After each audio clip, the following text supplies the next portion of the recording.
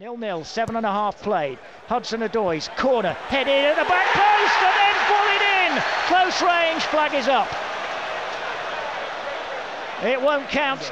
Dominguez down the left wing for Hudson-Odoi. Lovely ball infield to Awoniyi. Awoniyi 30 yards out, lays it off to his right for Elanga just inside the box. Elanga shoots. Was it blocked by Hickey or did it go wide anyway? It just went wide, no block. Sangare dinks one over the top. Aurier well forward, right hand side, chested it down but couldn't take it under control and it ran away from him. Nice now with a couple of minutes to go. Hudson-Odoi takes it from about 30 yards out and lofts it over everybody. Serge Aurier close to it. Than just kicking the ball up the field when they're going to be defending.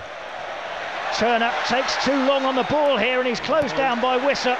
He's challenged by Wissa and the ball runs back towards the goal line and is whipped away by Willy Bolly to the return ball. Niakhaté gets something on it, then down goes Wissa.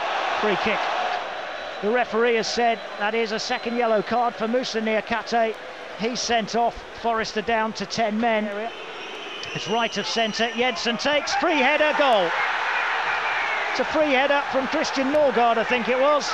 And Brentford take the lead as soon as Forest go down to 10 men. Here's Gibbs-White, turns it left-hand side for Toffolo. Harry Toffolo with a cross, header! Oh, it's a beauty!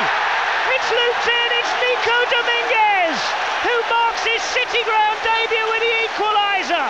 The 10 men have come straight back into it.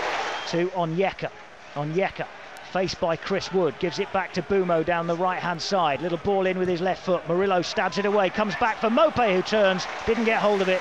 You get past him a little bit, but it's not really happening for them. Brentford having a lot of ball. Well won by Chris Wood, this in the air, and Origi is away down the right wing.